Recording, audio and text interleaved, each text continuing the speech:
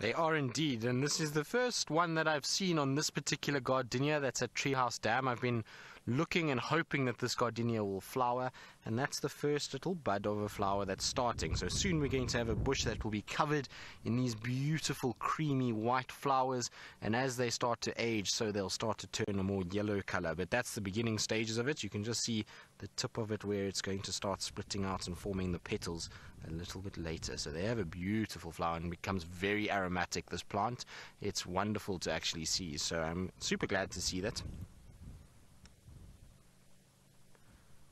Philip, you're asking which flowers am I looking forward to returning to this area?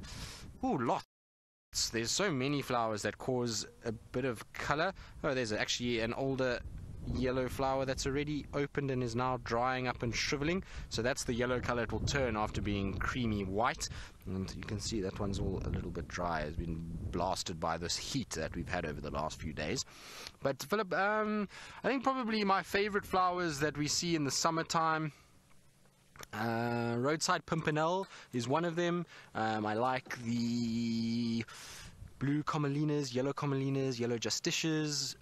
What else do I see? The African violets. They're always very pretty as well. So those are some of the more common ones that we'll see quite a lot of. I really like those. But my